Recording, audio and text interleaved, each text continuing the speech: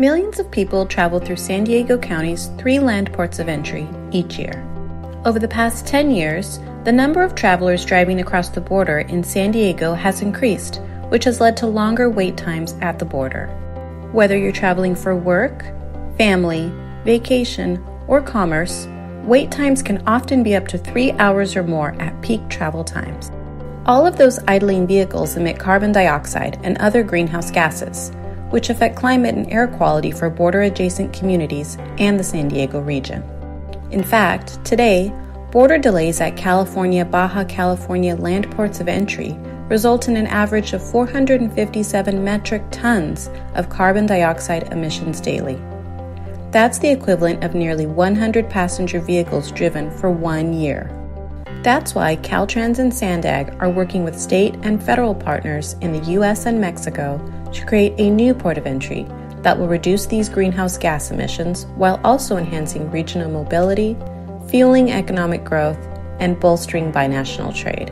The new Otay Mesa East Port of Entry, which is one of our region's priority projects, supports the 5 big moves and will help enable fast, predictable, and secure border crossings. Innovative features like variable tolling along State Route 11 and interchangeable primary inspection lanes will help provide an average 20-minute wait time to cross the border at Otay Mesa East, while also decreasing times by as much as 50% at the existing ports of entry.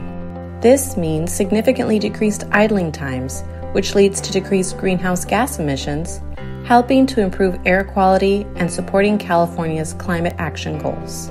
Air quality monitors will also be installed and operated by a non-governmental organization to track emissions and air quality impacts of border waits, further helping to support local climate action goals.